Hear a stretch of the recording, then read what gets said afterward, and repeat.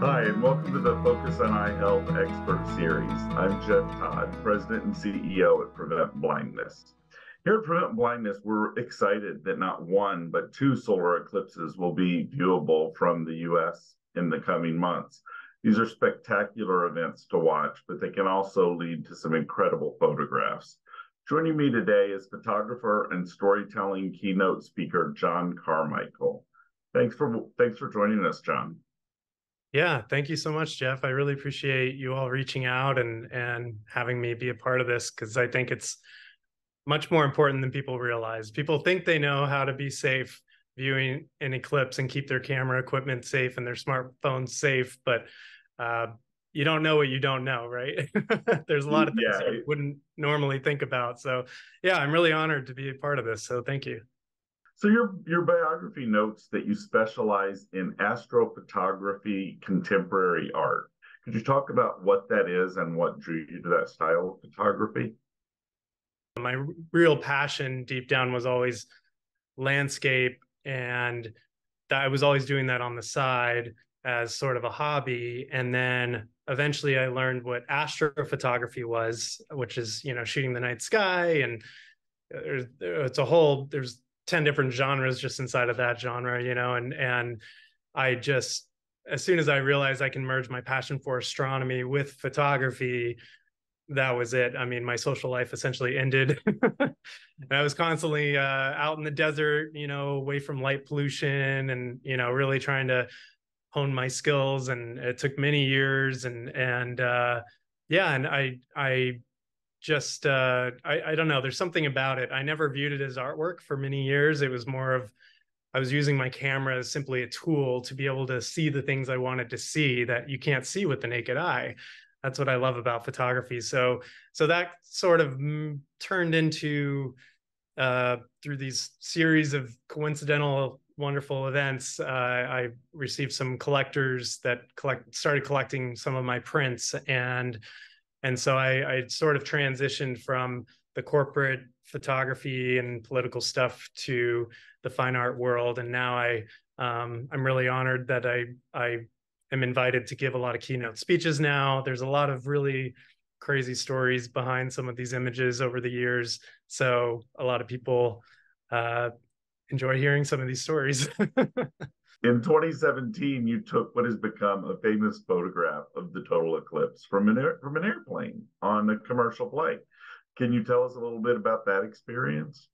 I suddenly got this idea, because I kept wondering, what do you do for this once in a lifetime moment? The first solar eclipse to sweep across the US in 99 years, it's a lot of pressure as a photographer. And it was the most photographed moment in human history. I mean, millions, tens of millions of people are, taking photos. And, how do you get a unique shot of something that everybody around the country's photographing, even though it wasn't really about that at the time. But, and then I just kept wondering, if I could get up high enough in the sky, could you actually see the shape of the moon's shadow moving across the Earth's surface at 2,000 miles per hour? I mean, that I just selfishly, I wanted to witness that. I wanted to see that. And I could not get that out of my mind. So since I had that thought of being on an airplane, I'm like, okay, that's what I'm doing for sure. I got all these friends involved too, and they finally picked.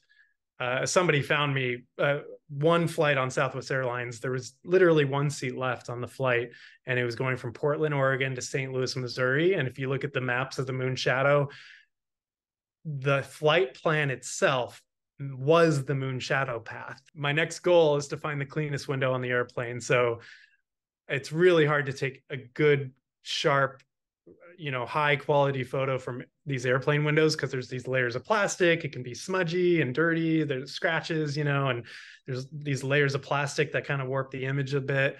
And I run back to the front of the plane. I said, you guys, I can't shoot out of any of these windows. The outside of the plane is, filthy dirty.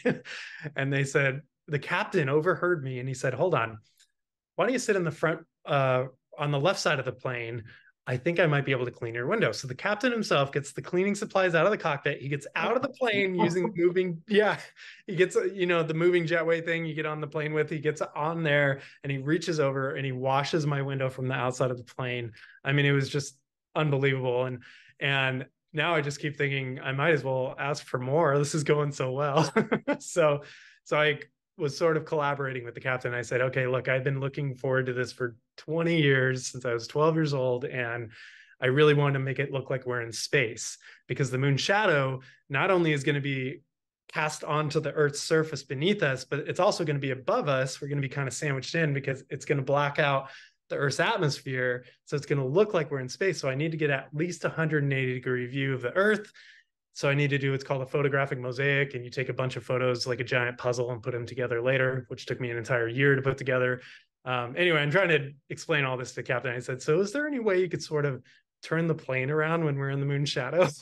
He's like, I would have to get approval by the FAA to do that. On the fly, no pun intended, he contacted air traffic control and they gave him approval to turn the plane around. And he did a practice turn at first, a few minutes before totality started. And then I noticed he wasn't turning the plane enough, and I wasn't getting enough of the Earth in, and the eclipse was too high up, and it was getting kind of warped in the layers of plastic in the window and all these things.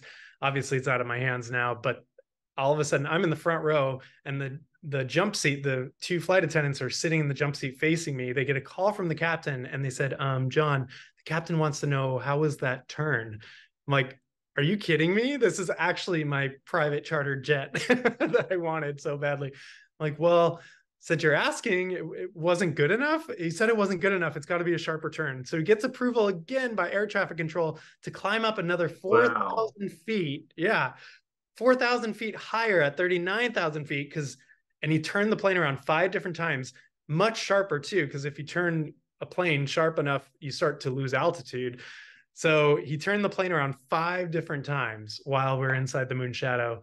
And it was just the craziest moment. I mean, I had 3 cameras going. I had 1 suction cup here, and I was basically utilizing everything I've ever learned in photography for these 3 minutes, of totality, and spent, hundreds of hours on it, 1,000 photos or so that I was rushing actually to get it done in time for the 1-year anniversary. And that's when we, released it publicly for the first time. And I actually unveiled it in front of every Twitter employee in the world, 5,000 Twitter employees, and Jack Dorsey, the original CEO, invited me to share the story in front of his entire company from 47 offices, around the world, everybody in one place. It was really insane. And anyway, so that I just count my lucky stars all the time. So, John, at Prevent Blindness, our primary safety message about watching eclipses is to never look at one without the proper eye protection, except during the brief moment of totality when the sun's light is completely blocked by the sun.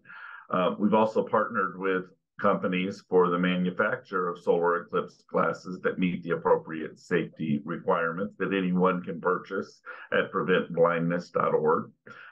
And so similarly, when photographing an eclipse, we remind people never to look at the sun through an optical viewfinder of a camera except during the totality. Can you explain that a little bit for our audience? What kind of cameras have optical viewfinders? Sure, yes. So there's 2 types. Basically, there's an SLR camera, which means single lens reflex, and a mirrorless single lens reflex. Mirrorless is becoming more common. A non-mirrorless or mirrored camera is basically when you're looking through the little viewfinder, you're actually looking through the lens itself through a few, different mirrors that are angled in different ways. And so that's kind of like how a telescope works. And so you're actually seeing what's truly there.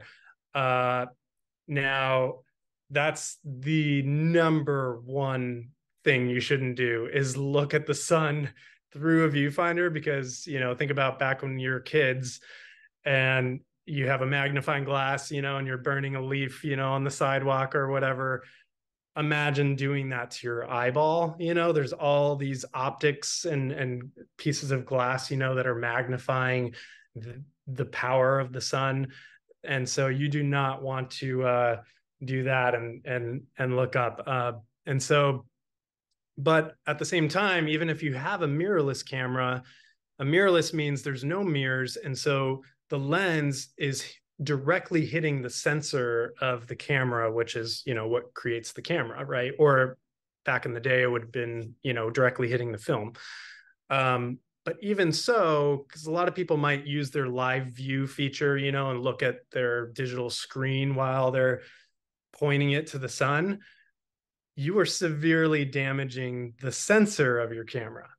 And, if you're some of these cameras are thousands of dollars, right? And you're just going to basically cause blindness to your own sensor. I mean, the cameras work exactly like our eyes work. That's how cameras were invented, by studying the eyes, so it's all very similar. So you want to treat the camera exactly how you would treat your own eyes. Yeah. That's very helpful. So photographers of all levels will be trying to take pictures and videos of the eclipse. The vast majority, including myself, will be using our iPhones or other smartphones. What kind of advice can you give people about safely taking photos or videos of an eclipse with their smartphone camera? Yeah, I mean, that's definitely going to be the most common, right? So it works the same way. Again, even if you're using a little, a little phone like this, right? You've got now phones have these 3 cameras on them, most of them, it's come a long way, right? But even one of these is also a telephoto lens, and it works the exact same way as an SLR camera. So you want to protect that as well. So you absolutely do not want to point it at the sun. Even though it's just your phone, it doesn't seem like it would cause any damage. You're still causing damage to the sensor. So what I recommend, well, there's a few things I recommend. First of all, you want to protect that sensor. Camera phones are not cheap these days, right? This is like $1,000 for an iPhone. So you want to always have an actual solar filter over your camera. You could even use Eclipse glasses, and they're going to be handing those out, like crazy. So even just putting Eclipse glasses over your phone, it would help. So the sun is so bright, even pointing it, you're not going to see anything anyway until it gets to totality. Then, of course, take the glasses off and all that. And there's a lot of different apps you can download. I think there's one called Solar Snap, specifically for eclipses, and another one called Long Exposure Mode. So there's a whole nother rabbit hole you can go down on learning how to actually use this to its full advantage when you're shooting an eclipse. The thing is, once totality starts, once it's fully blocked, it's actually 1,000,000 times fainter than the corona, I should say. The atmosphere of the sun is 1,000,000 times fainter than the actual surface of the sun. So before totality, even at 99.9% totality, it's 10,000 times brighter than 100% totality. It's literally a night and day difference. So you do not want to take the filter off or anything like that until it's full totality. So I also recommend having a tripod. I recommend learning some apps, downloading some apps. A lot of phones now come with different ways to manually use the camera or set it on a timer. I really recommend practicing first before the eclipse starts, kind of setting it on a timer, or at least like having it lined up next to you on a tripod so you can just briefly take some photos and just enjoy, be present. That's what I think is, you go to a concert and everybody's, has their phones up and stuff. I'm like, you can watch that on YouTube later. Just enjoy the moment, So I really, really encourage people to, even though it's ironic coming from me as a photographer, but I really recommend not focusing on taking the photos, because it's only a few minutes long if you're lucky. And it's the most incredible thing. It's the only time in your life you can actually look at the sun with your naked eye, and you see, these prominences and solar flares, and you actually see the atmosphere of the sun and its different shapes and whatnot, and the magnetic field. I mean, it is just, it's like seeing the eyes of God. Like, it's just truly the meaning of awestruck and awesome, right? So you don't want to just be stuck on your phone doing that. And in my opinion, yeah. So, but there's a way to do both. And certainly, you're right. People should enjoy the experience, and there are going to be plenty of photographs, including yours, that people can look for to share and to enjoy.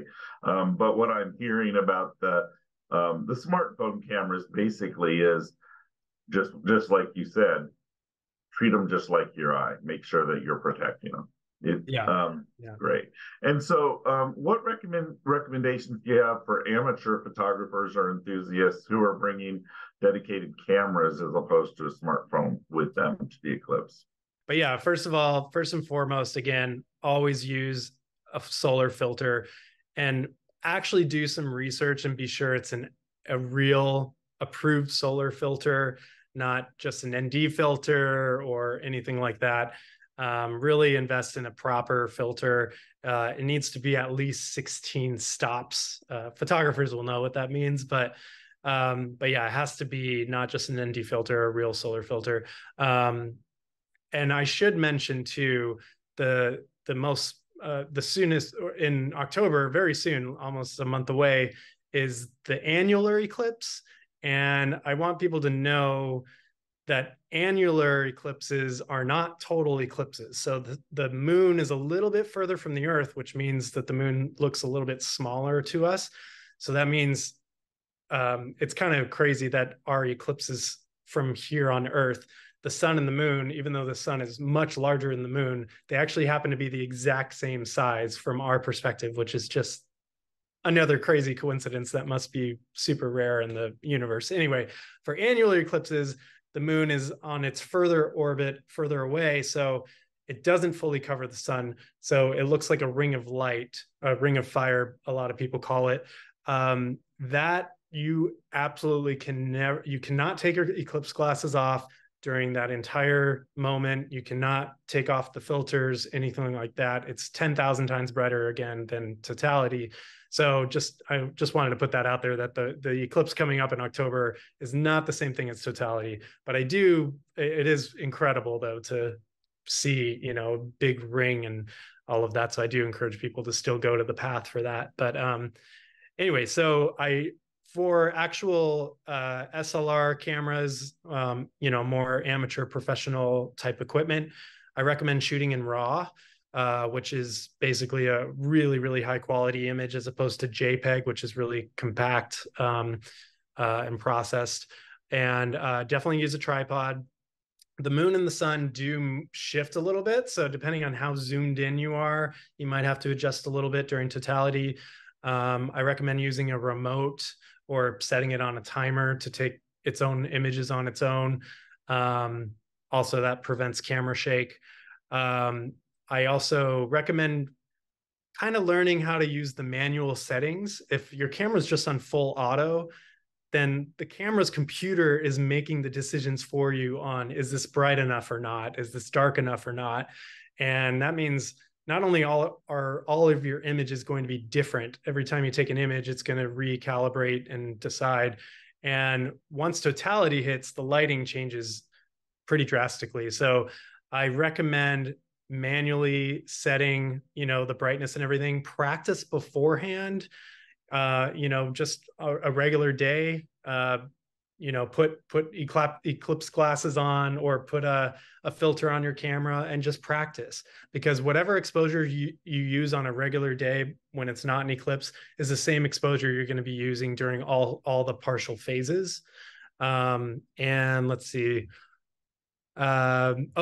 I recommend bracketing images. Bracketing means you take a series of images, 3 to 7 images or something, and they go from darker to brighter. And that's what I did during the eclipse flight, because the lighting is changing so quickly and all that. So every shot I was taking, it was bracketing 7 different images at different exposures. So then you can go back later and find the best ones, that has the most detail of the sun's atmosphere and things like that.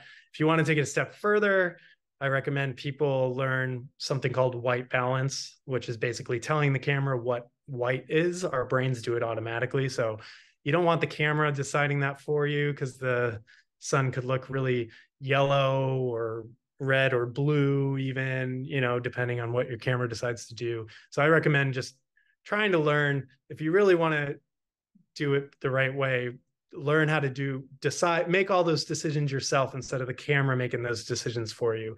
And also I think the biggest thing is, when totality happens, take the filter off, take your glasses off.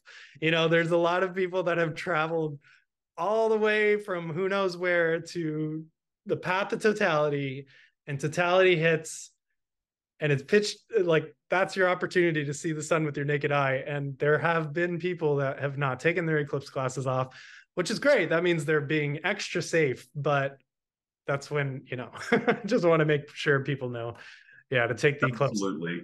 And I think it's important to mention again, because we at Prevent Blindness are focusing on both of them. I think it's important to reiterate what you just shared. Totality only happens during the total eclipse and not the annular eclipse that's coming up in October. And the total eclipse will be in April of this year. And as you mentioned earlier, those aren't around very often. The next one's in the 1940s, the next one's in the 2040s. Yeah. So maybe there'll be some young kids now that are getting excited about growing up and taking pictures of the one decades from now. So one last question. Many people travel to see eclipses. I know plenty who are already making plans a year in advance to get the best possible view of the event. Do you have any other advice for people to help them get the most out of the experience of watching an eclipse? Oh, for sure. Other than having control over a pilot and the FAA. Yeah. The one good part about being on an airplane is that you're over all the clouds, at least. So that's the biggest risk, viewing an eclipse, is that there's a chance that clouds could come in and block the view. So I would say, first of all, make sure you look at an actual eclipse map of the eclipse in April or October.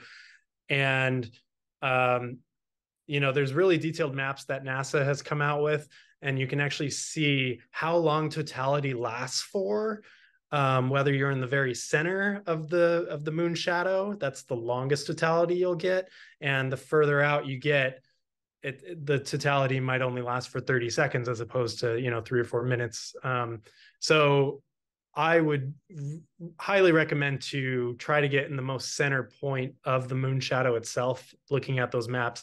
Also, I would research what the weather history is in different places. What place is most likely to have dry weather, maybe near Nevada or a desert where it doesn't rain often, things like that to consider, because it's pretty unfortunate when you go somewhere and it gets clouded out and you miss the whole thing, especially how expensive hotels they're getting and stuff.